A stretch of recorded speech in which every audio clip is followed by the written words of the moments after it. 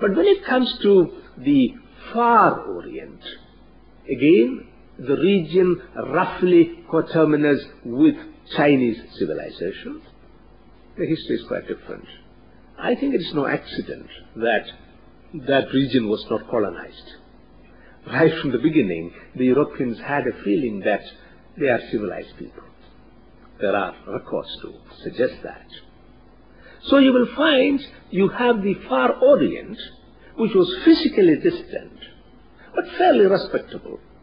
And the religions were quite, acceptable religions as Buddhism and Confucianism. It did not have had the liabilities of Islam or Hinduism. And therefore, you looked at it differently.